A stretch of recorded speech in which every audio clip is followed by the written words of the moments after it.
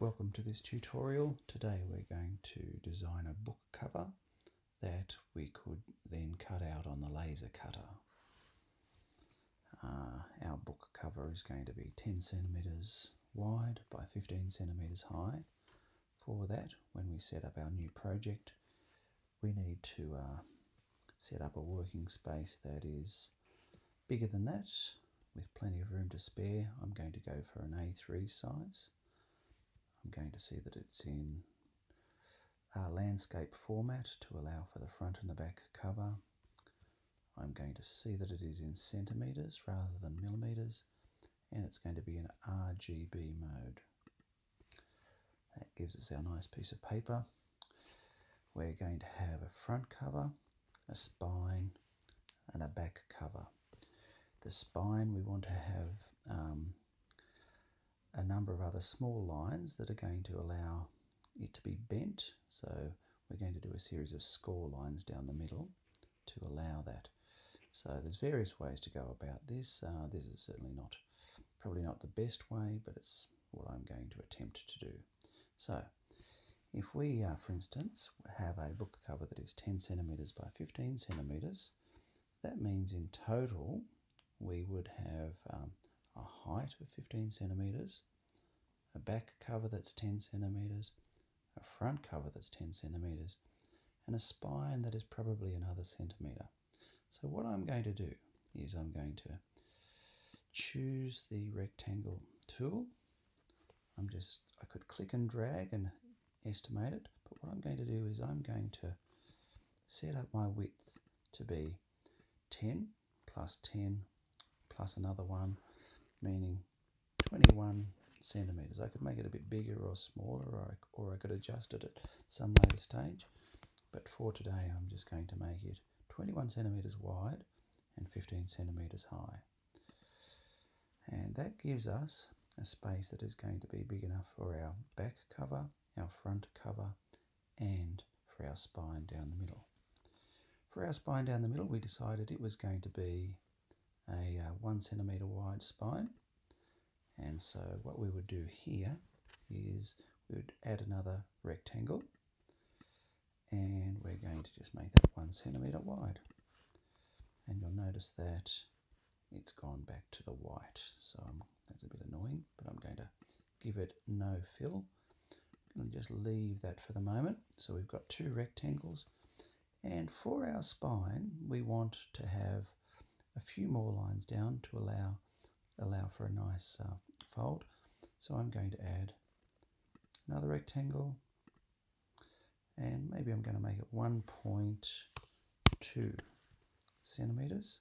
That makes it just a little bit different. And while I'm at it, I'm going to make another rectangle, and I'll make it 1 point. Let me see, actually no, I'll make it 0.8 centimeters.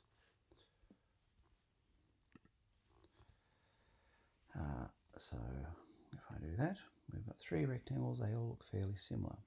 Now that one, I think they are all have no fill, so that's good.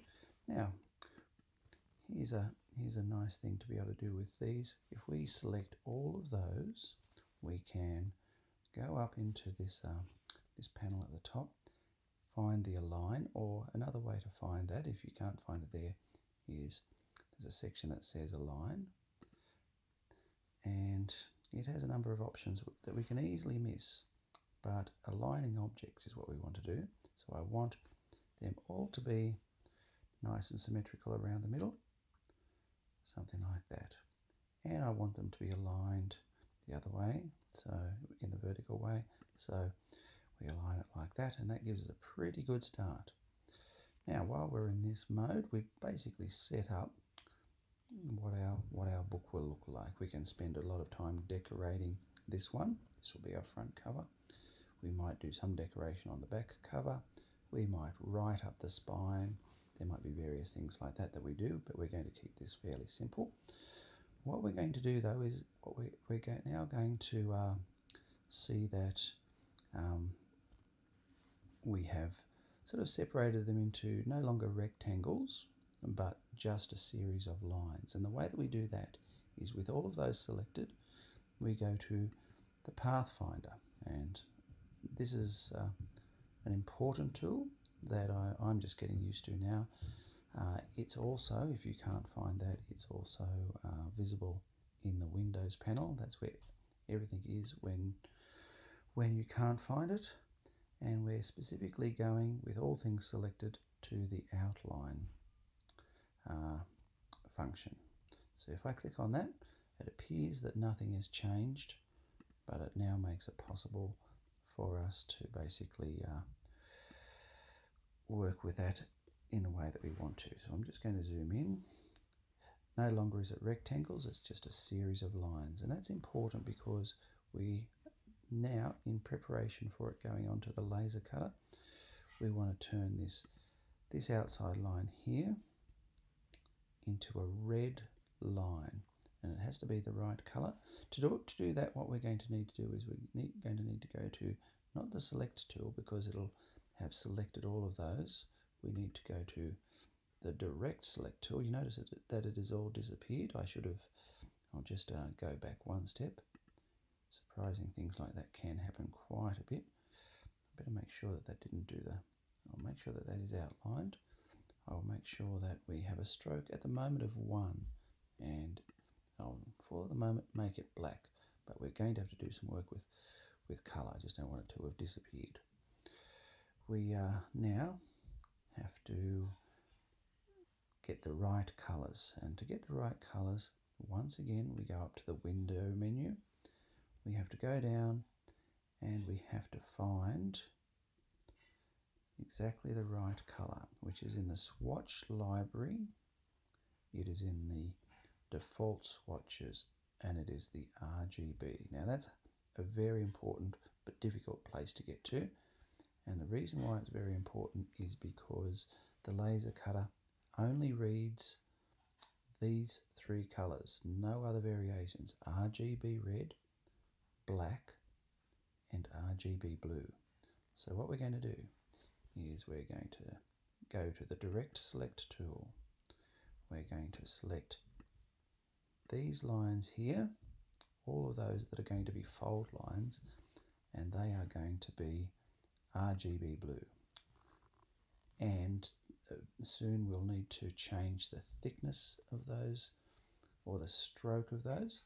So in fact what I'll do now, once again, is I'll find where it says the stroke. Now it appears at different places. It usually appears up there, and I'm confused as to why it's not there at the moment. But at the moment it has a 1 point of width. The laser cutter will only accept a 0.1 width, and I press enter, return, and you'll notice that those lines have just about disappeared. In fact, they appear to be black still because I have not changed that around. I need to select them again. It appears to have a black outline with a blue fill. We need to change that around so that they are blue lines with no fill. This is a clumsy part of Adobe Illustrator.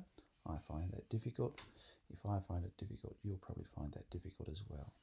Now our outline around here, which I think it might have seen that all as one thing, it also has to be changed. It has to be changed to a line thickness, again of 0.1, and it needs to be changed in colour. I've got my RGB colours over here now, so I'll get back to them. It needs to be changed to red. Once again, it's done the annoying thing, so I'll flip those around, it'll hide it. And you'll notice that's done it for this shape, but not for this shape and that shape. So if I had been very skillful, I would have selected them all at once, and I may have to go down the bottom and select those series of lines, and all of those together I want to become red. There is a better way to do this. There must be a better way to do this. I look forward to someone telling me what that is. We can go back to our stroke and whoops, 0.1, and you'll notice that I've even missed a couple here. In fact, what I could do is I could actually select all, go to stroke. This would be a smarter thing to do at least, and you'll notice that no value appears because it's a variety of different values. 0.1 and return, and that should now mean that everything is the right value. Having said that, you'll see how difficult it is to see, and I'm going to do something a bit silly and select all, go back and make it thicker and make that the very last thing that I do, change the stroke size. But what you can see now is a red outline that when we change it back to a stroke thickness of 0.1, it will be able to be cut out on the laser cutter, and these three blue lines on either side will be able to be a score line which can be folded.